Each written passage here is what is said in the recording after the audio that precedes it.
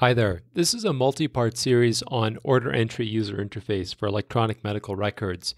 And the goal of this series is both threefold. The first is to introduce people to medication orders, specifically targeted at non-clinicians. The second is to show some examples of how order entry has been done traditionally in the past on electronic medical records. And then the third is to start working through some mock-ups and examples on ways we can improve this.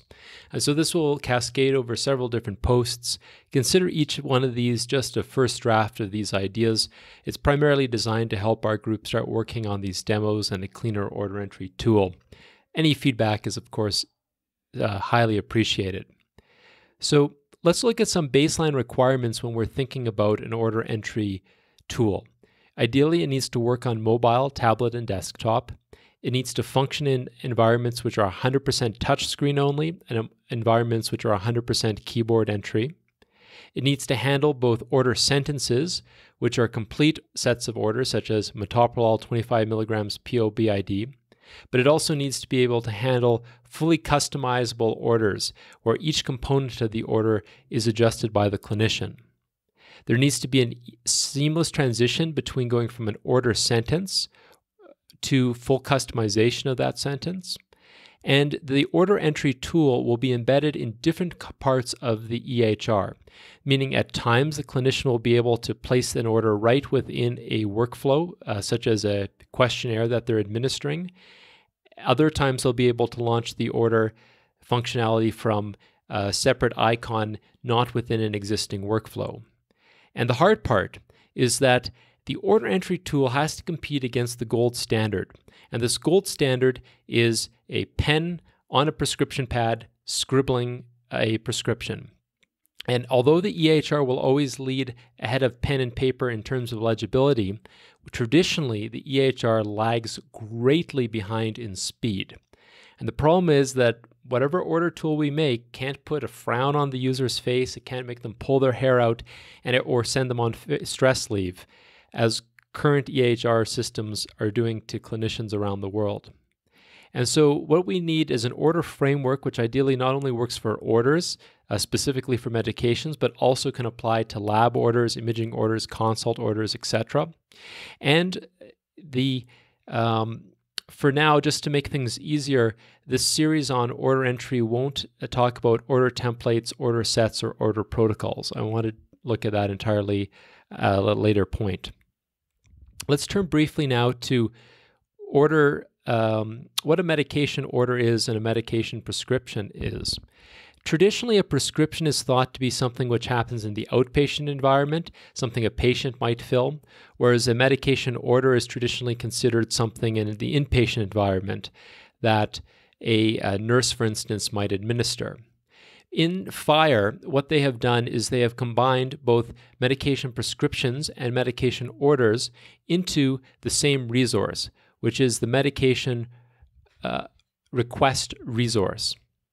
And for simplicity, I'll refer to a medication order to mean both the prescription and the order. But in FHIR, they're essentially handling both inpatient and outpatient requests within a single resource. Let's look at the common components of a medication request. In general, you need to identify the patient the request is for, have information about who is ordering it or if it's being ordered on behalf of someone else. There will be, of course, a date with the request, and then the medication order itself. And so if we turn to the medication order itself, we find that there is common components within a medication script. This will include the drug name, perhaps generic or non-generic, the drug dose with both numerical values and units.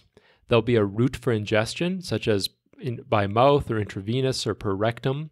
There'll be a frequency, how often to take the medication, and a duration, which is how long the medication should be taken for.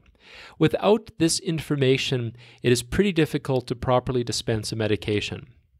But additional information at times might have to be added to a medication order to fully understand it.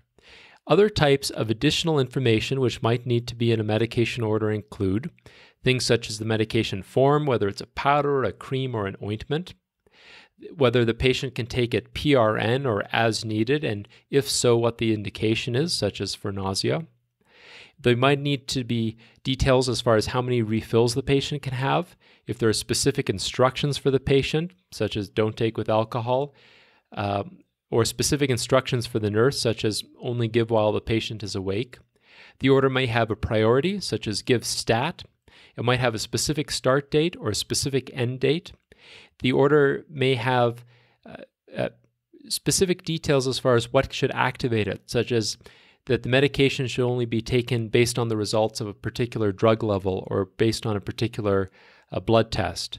Or the order itself actually might not be activated until another event in the medical record happens, such as a patient is admitted out of the operating room, or after the patient is admitted to the ward from the emergency room.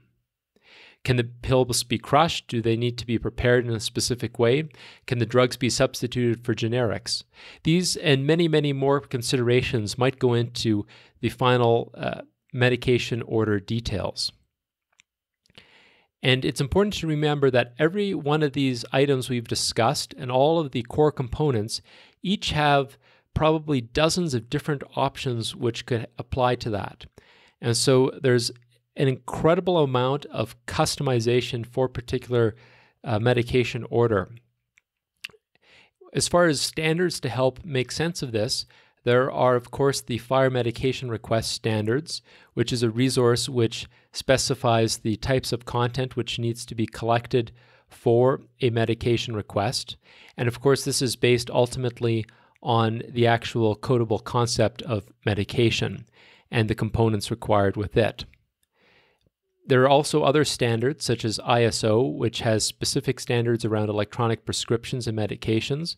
Unfortunately, many of their standards are behind firewalls, but there is an early draft, which I linked to here from 2014, which wasn't finalized, but does help provide some background as far as what ISO is thinking might be considered standard components of an electronic prescription.